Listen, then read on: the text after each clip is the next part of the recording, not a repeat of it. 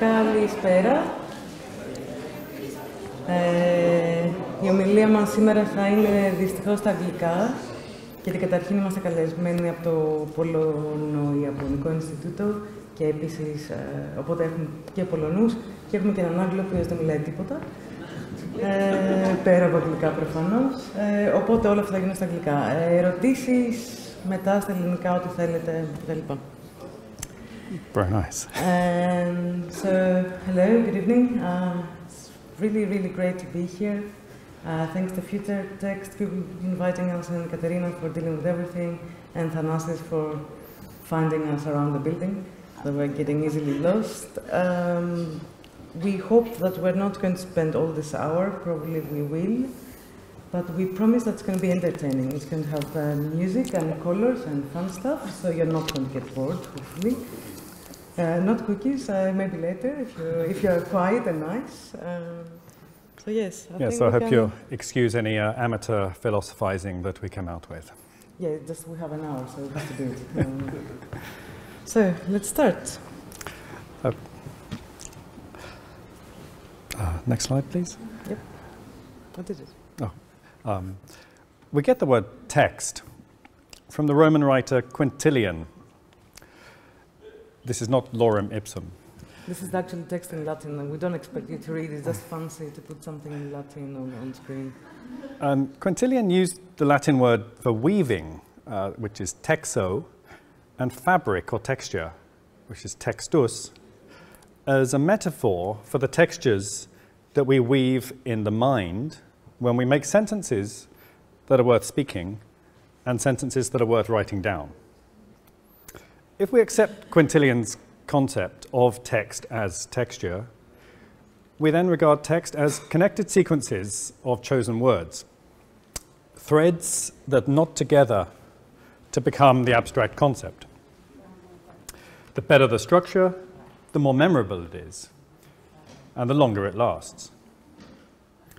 The text, then, is related to the ideas behind the words and is related to particular speeches and manuscripts, but yet it is not those things. The text can be delivered in many possible tones and can be presented in multiple ways. In speech, delivering the text with various intonations, various dramatic effects.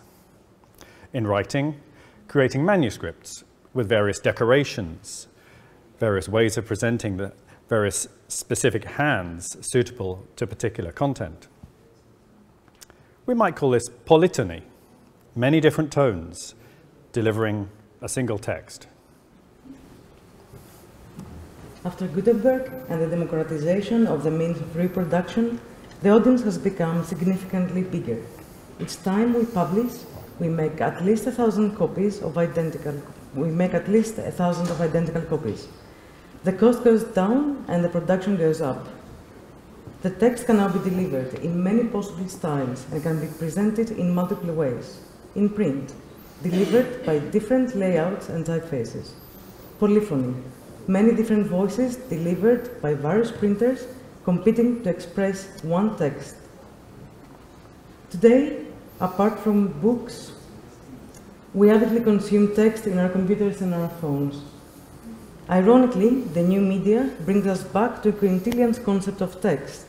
Digital text, now fractured into Unicode code points, has regained its abstract form. The new typography is not an exquisite letterpress piece or even an InDesign document. It's a user interface style sheet. It's a responsive design encoded in CSS. The new typography presents unlimited numbers of text in the same stylistic expression, ready to adapt to devices of all sizes. The new typography presents unlimited number of texts in the same stylistic expression, ready to adapt to devices of all sizes. The new typographer is now a designer/coder who transmutes aesthetics into logical structures. Along the new typography come new challenges. The typographic templates must foresee all the possible text that might be encountered. Does that mean that we are going to have monotony, one layout and typeface used by multiple texts?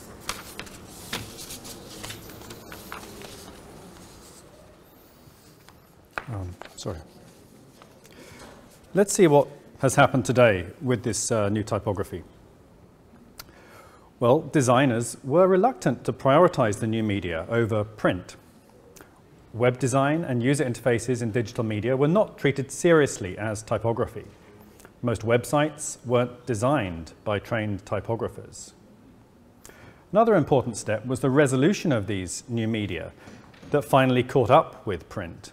In 2012, pretty recently, with the introduction of high-definition retina screens on our laptops, on our phones, the designers could now choose from a large range of fonts for their layout, since now the subtle differences between one font and another was more noticeable, even on the smaller screens and smaller font sizes. The lack of a stable format, stable output format and output orientation made things more complicated still for layout design, especially after the revolution of the iPhone in 2007. This widely used device established the mobile phone as the place where in the future we'll consume most text. At the same time, updates to CSS for responsive web design made possible allowing one text to radically transform itself on each device to be most appropriately read. For the first 15 years of the web, the typeface choices for text were, incredible it sounds today, they were limited to 5 typefaces. We call them now the web-safe fonts. They're installed on every computer. They're not necessarily the best fonts to use these days. But up till 2010, that was the case. In 2010, web fonts arrived, and the font choices for new media expanded massively. Combined with retina screens for their resolution, publishers could make text much more readable, much more appealing. And then on the 14th of September 2016, OpenType 1.8 specification was announced. You may know that as the variable font format. The big deal about this update of the OpenType format, we can summarize it in the 3 things. Data efficiency. Perhaps the main reason that this OpenType update happened. Data efficiency means less files and perhaps smaller size. So this is an example of prototype typeface. Prototype family in OpenType format contains 50 static font files. And this in web fonts is exactly the same, 50 font files, but when we transform that into a variable font, we can have exactly the same choices with just 3 files. And they're exactly the same, and perhaps a tiny bit better. And this is the data. So this is how big these files are. So in the good old times, static fonts were almost 5 megabytes to have these 50 fonts, and nowadays can go down to 284K. So that means for web efficiency, that's the only way to go, actually, if you want to have many multiple choices. Another important thing is flexibility. Flexibility is something that has been around since 2012. The responsive web design with responsive websites. This is a responsive website, so things move in according to the size of the screen. If you don't understand why is this useful, because no one actually does that at home, think about it, a display screen turning down into iPhone screen or to mobile. So the content needs to change. And if you see the detail of the typeface at the bottom left there, we see that it's getting narrower and narrower to match the layout. So with the variable font, you can do that automatically now. You don't have to switch styles of typeface every time you say 20% more squeeze, 20% more squeeze. It's going to do it automatically. It's going to take the measurement. But also, it can do other stuff. So this is why the variable font came into our lives, data efficiency, smaller sizes, flexible typefaces. But people actually got into that, design studios, typeface designs, and start playing with it. And just to remind you, this is just 2 years of work, okay? It's been exactly 2 years and a month, that's it. So it has been used for branding purposes.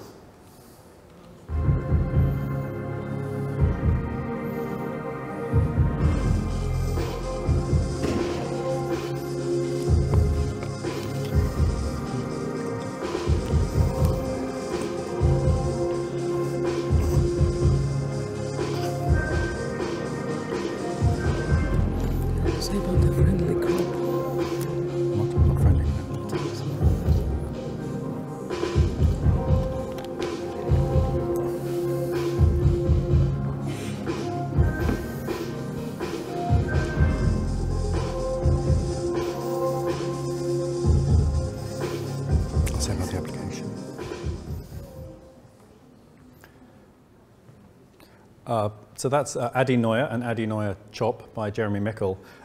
This is actually used by Adidas in their stores worldwide. They're from their marketing department. They had the desire to have personalized sports shirts. Personalized meaning you could have your own name on the back of a shirt. And of course, some names have only 4 letters, some have 15. And so a font that can expand in width is perfect. And they installed a system on 1,000 computers or so. So everyone around the world, every Adidas store around the world can generate these perfect typographic expressions. So the next one, it has kind of double meaning. It's the branding of a company that produced sound systems, and they had installed stuff that was playing these things.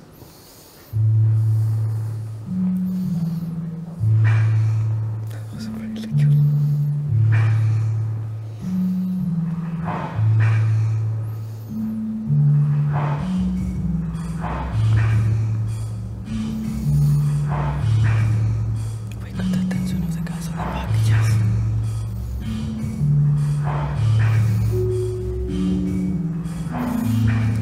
This reacts to the sound. So now, yeah, afterwards.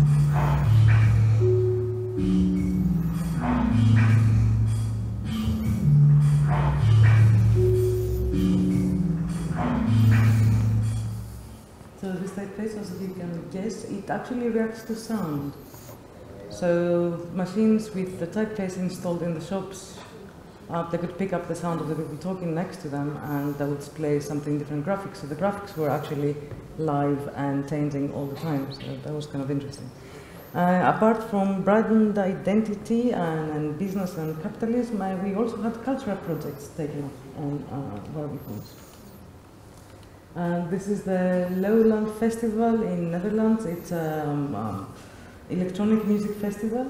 And this is the brand identity of the illustrator Hansen, and she is into modular design. And together with Just van Rossum, they designed this system that actually creates the letters from different forms, and it changes color and shape throughout the graphic. This is also variable font, but lots of programming inside. And this identity, these graphics are automatically produced. They were used for the branding, or from stickers to clothes to tickets to anything, even to the design of the stages in this open air festival. The next is the credits, and the next, the more recent one, is the Design Motion Festival in Amsterdam. It's the second year that's happening. It happened a week ago, and it takes place in the central station in Amsterdam.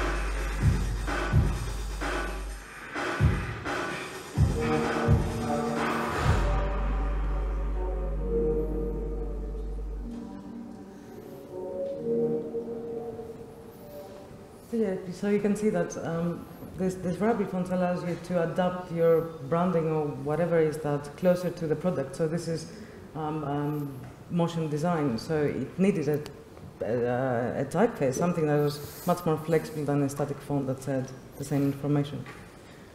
But some fun projects. Should we go to them? Sorry, and yes, of course, fun projects. This is a fun project that I did, I think, 1-2 years ago, when I discovered that I can play with fonts. So that is my first and hopefully my last 10-axis variable font. It has only these 4 characters, and the important step for me was, first of all, is it possible? There was nothing more than that. So that goes through 10 mainstream typefaces, the basic designs from Aldous to Times to Minion to Greg Deroy, and that were really fastly digitized by me.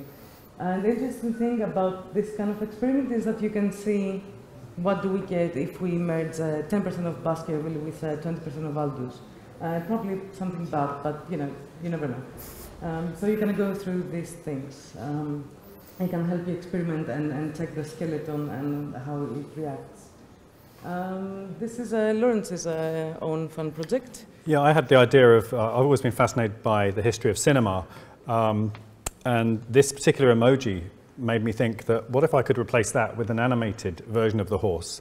So this is the emoji you get in your iPhone, this beautiful horse, but it's static.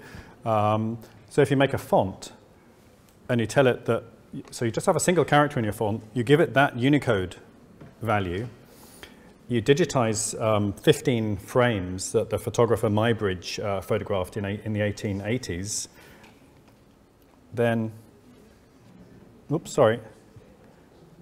Yeah. Then you get that. So, and this turns out to be an extremely efficient way of delivering animation on the web. So this is a website. It's a really, really tiny website. The font itself came out at 5 kilobytes. The HTML and CSS, 200 bytes or something like that. So it's actually much, much smaller than if you'd made that as a movie file, if you'd made it as an animated GIF. And it's vector, so it scales up as big as you like, and you can adjust the speed and this kind of thing. It was fun. It's on CodePen if anyone wants to take a look. And these experiments, they're part of a fun project by a Dutch guy called Arthur Reinders Volmer. He publishes under the name of Typearcher on Twitter and Instagram. And he's done dozens, maybe 50 or so, color variable fonts. So color fonts was another development to font technology that came around about 4 or 5 years ago. He's combined them into these wonderful things. And he's a great animator and has a great sense of humor. They're really worth checking out. So that face, by the way, was a 4-axis color font. You can adjust, you have sliders on the screen, and you can adjust the glasses, adjust the nose, adjust the moustache.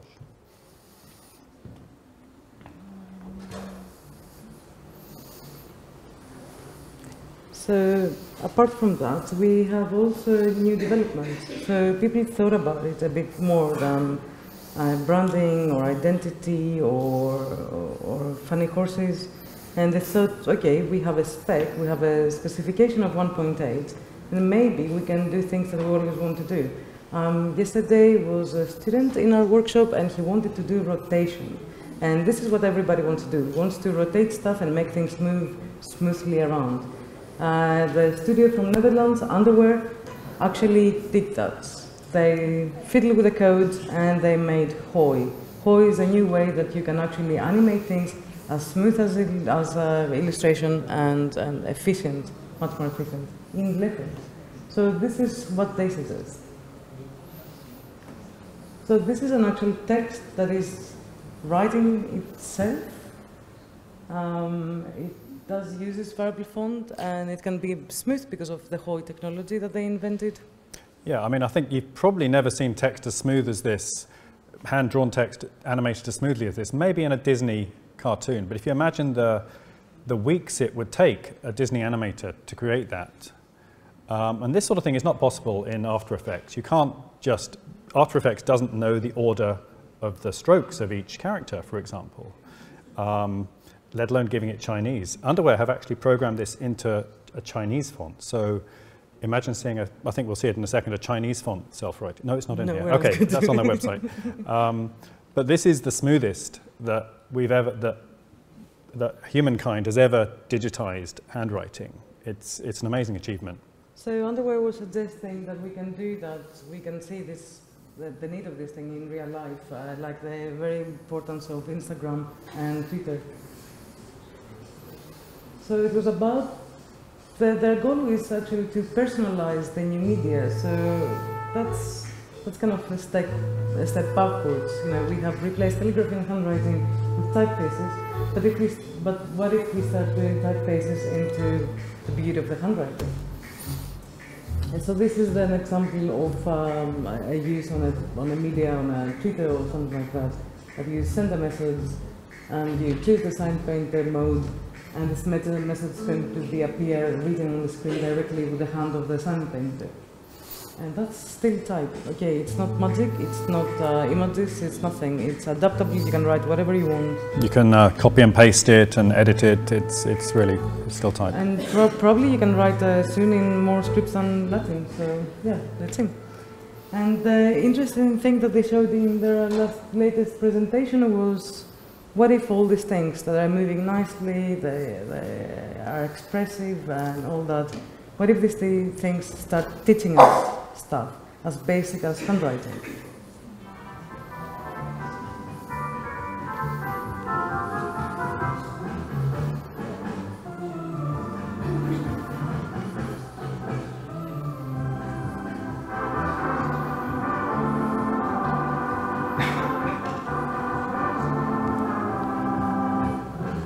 So you can imagine that we have a typeface for every script that shows the kids how these things are drawn, and it's not a silly video that things move. You can move it forward and backward, you can see it step by step, and that would be really useful, I guess. So it's not just filling in the shape, it's actually drawing the shape, because if we could go really close, you would see that this has ink spreading along as it goes. It doesn't go the same length, the same width of the pen. It spreads as it goes really. But our main consideration was a different one. Yeah, so this is all wonderful stuff, but there's a danger that we forget things. We forget that most of these experiments just represent the Latin script. And how many fonts don't have Greek, don't have Cyrillic? So there are plenty of existing serious problems, serious lack of choices for Greek typographers that these fancy projects do not solve. So there is a need to expand the character sets of our fonts, whether they're fancy or whether they're basic ones we use for branding for text. And globalization means that's even more necessary than ever before, and on the web much more so than it was in print. So we always had printing in more than one languages and one or more scripts, from old dictionaries to recent documentary catalog exhibition. It still, the problem remains. We do have multi-scriptural and multilingual typesetting, so our question was always if variable fonts can actually solve that. And we care about the web, actually. So let's see what is the Greek reality of the web. Sorry, where are we here?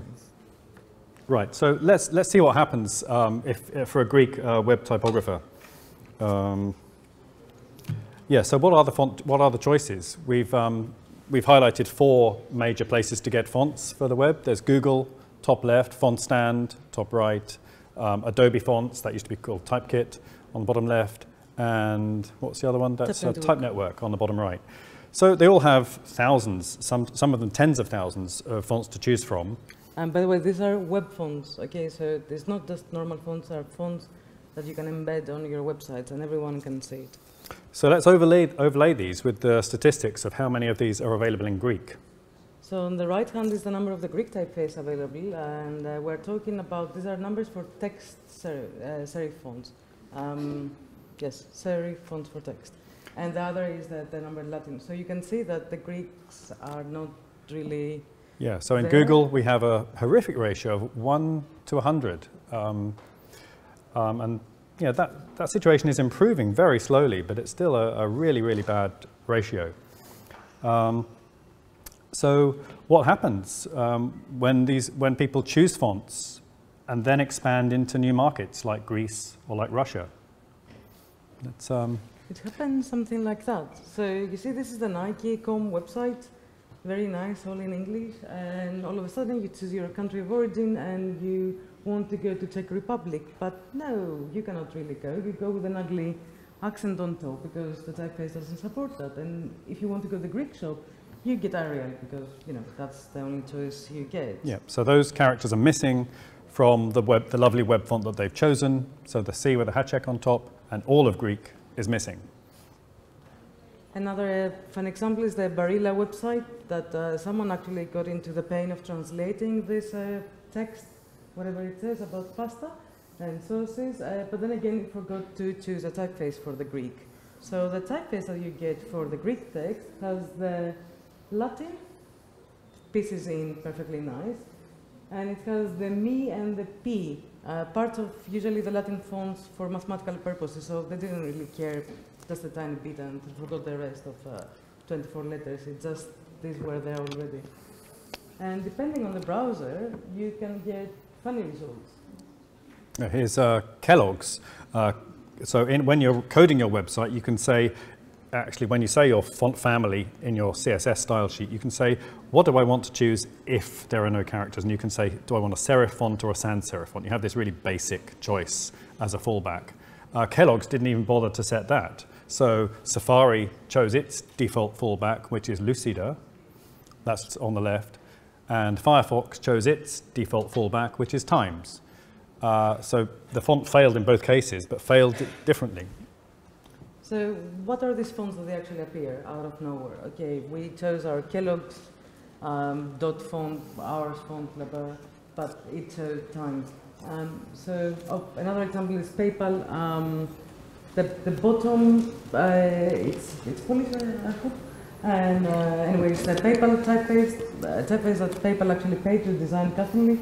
And for the Greek, they forgot about it again, and we see Helvetica. So you have all that. It's very common. It took us around 5 to 6 minutes to find these websites. We didn't do any research. It's everywhere, so it's really funny. Or sad, depends. So where do these things come from?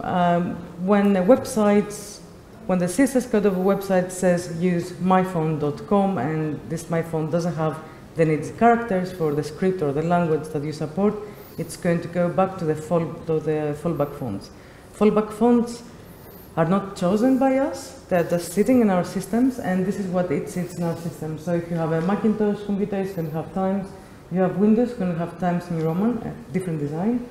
If you have Ubuntu and you're a hacker, you're going to have Liberation Serif, and these are for mobiles.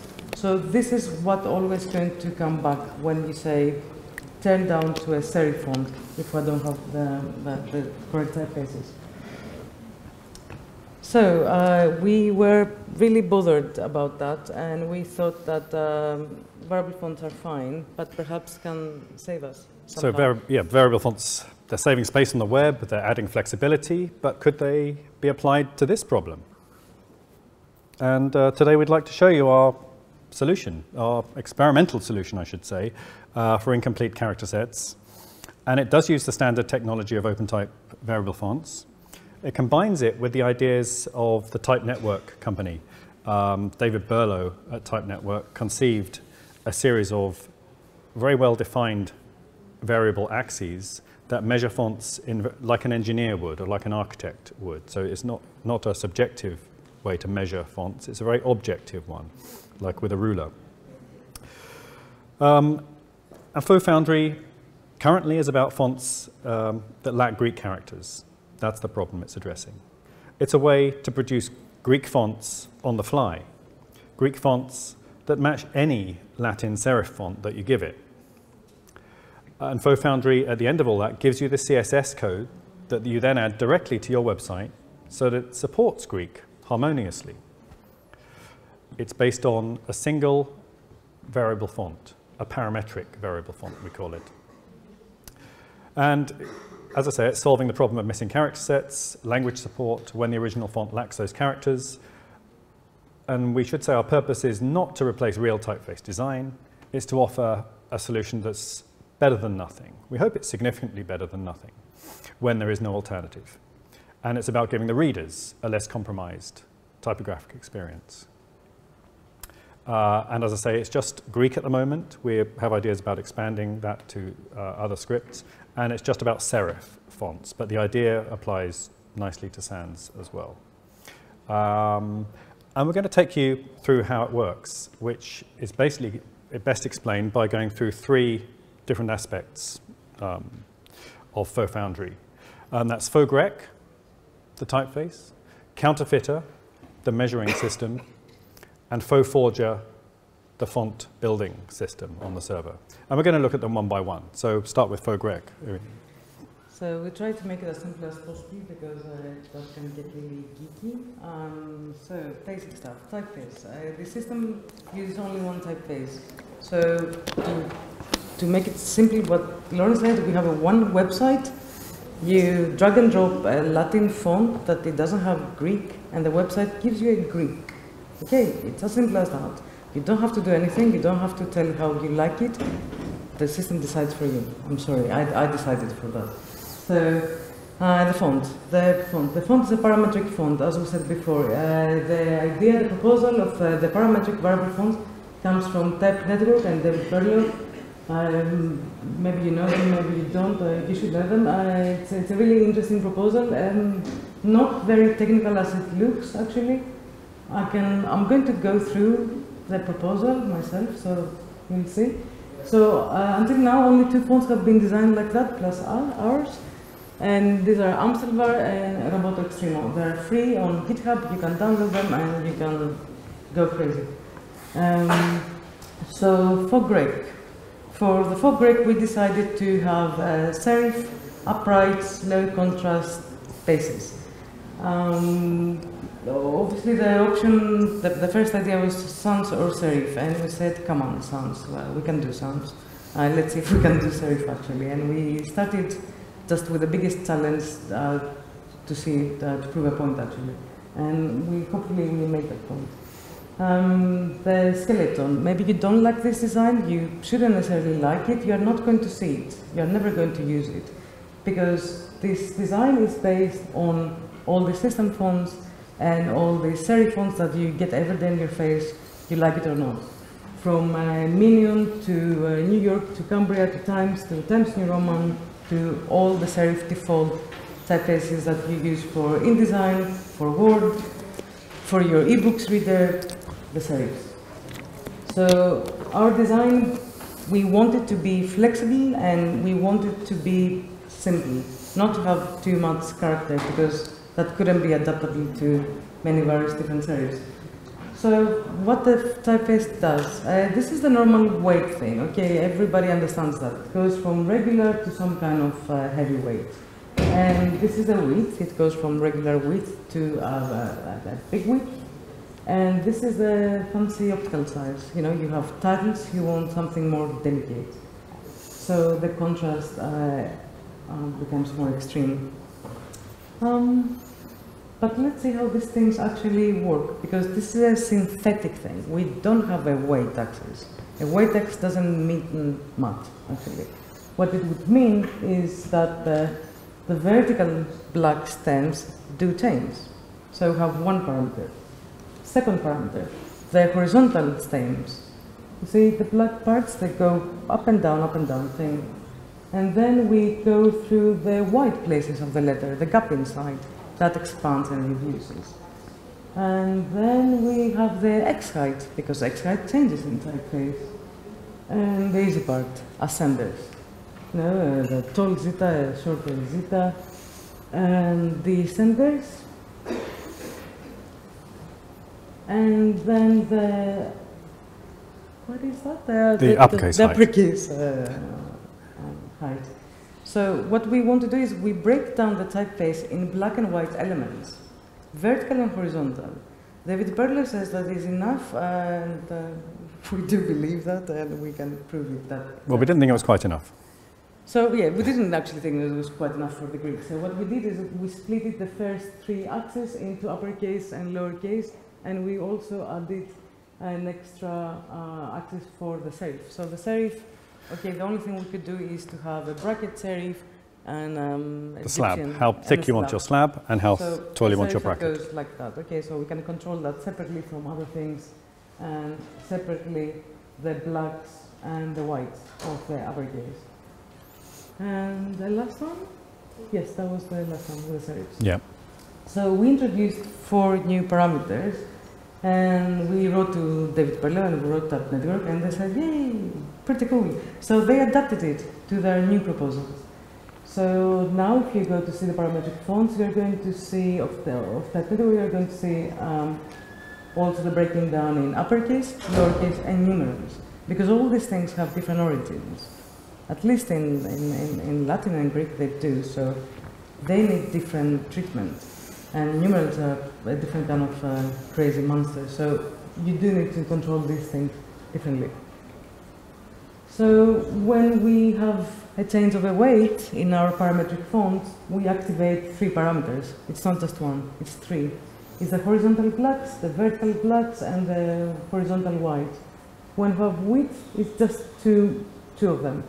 But if you see that they move with a different speed, the black, the white of the horizontal white in the width moves much faster than the increasement of the black part. Because when you make something condensed, you do increase the white space, but you make it a tiny bit lighter to match optically your regular weight. So, optical seats. And now, good luck with that. So that's how the font is controlled. And we've seen it with these 12 axes. That's how you control Fogreg. But imagine giving 12 controls to a graphic designer. This is not going to go well. So we need to control those axes automatically. And we need to get those 12 parameters automatically from a given Latin font. So that's what we do. We render certain key characters as bitmap images. We render them inside the web browser on a so-called canvas element at a pretty large size. And then we use some fairly simple JavaScript code, a different algorithm for each measurement, to measure. There we're measuring the X opaque value, which is the code for the width of the vertical stem. And now we're measuring the Y opaque, the width, the thickness of the horizontal stems. There is a thin red line. I don't know if you can see it. This is the measurement, actually. Oh yeah, you see it in the transparent okay, you one. can see the transparent. So that's the measurement we take. So we're measuring that in pixels, and then we're applying a simple scale factor to bring it up to the units that are used in the font and used in our axes.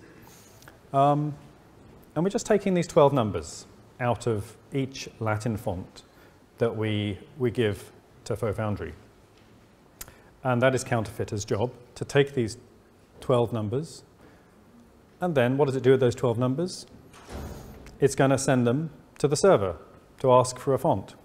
And that's what we call FoForger section. So it has 12 parameters that it needs. It's sitting on the server. It's not accessible directly as a web font. We decided not to release it publicly. I mean, at this stage, if this was a variable font in your browser, it would just pop to the right shape. But we decided to keep it on the server for various reasons. Anyway, so here are the 12 values. They're fed into the Fogreg. That's the first stage on the left. Then they go through various fairly standard tools on the server, and out pops a web font at the far end with some CSS. The web font is really tiny. It's about 5 kilobytes. It only contains the Greek upper and lowercase with diacritics. The CSS is then what you take and put on your website. And that's it. You have a harmonious Greek font. So this is a demo video. We tried it live demo before. It wasn't so fun. This is funnier. So that describes all the steps of FoFoundry and how it works. Oh. Oh.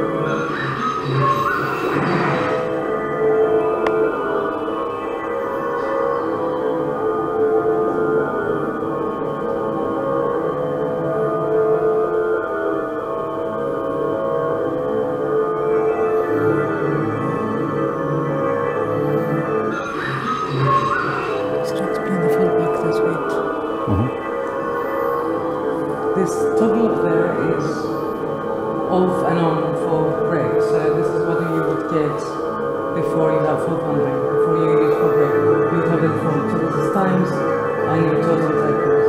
It's times because we're using math.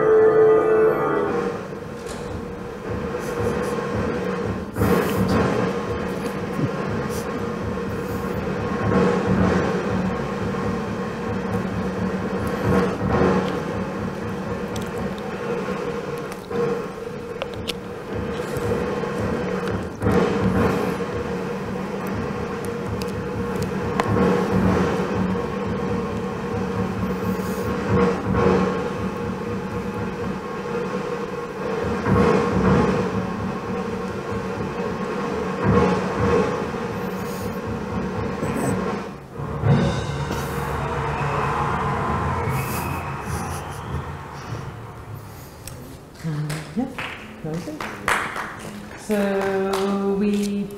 the first time we presented this project was in Japan in September. Patras. Patras was a beta, but the official release was in Japan. And we had made this booklet specimen that says basic stuff about 400 and basic, the three parts that 400 house contains. Yeah, sample pages. So this is a sample page of the Latin and the fake Greek next to it. So this time, with the help of Future Text and Katerina, thank you so much. We have a new specimen that some of you already took, and it has more or less the same text, plus an addition for Future Text, plus a translation by me in Greek. Hopefully it's not horrific. If it is, let me know. And it has the second updated version of our Greek, because our first one had some problems. But this one is a tiny bit better. So please take a specimen, have a look, tell us what you think. And the future, or now, or whatever. So, yeah. Yeah. So, it made us think about all the things we could, directions we could take it. So, obviously a sans serif version would be an interesting way to take it. And italic we need to do as well for it to be fully harmonious with a wide range of Latin. People ask us about other scripts, and we've had offers to help with Hebrew, with Cyrillic, and a Georgian somebody wants to do as well. So we may well be working with other people to, we can't do those scripts at all. Definitely not going to do another one. Like that. But it'd be interesting to work with others to expand the possibilities for other scripts.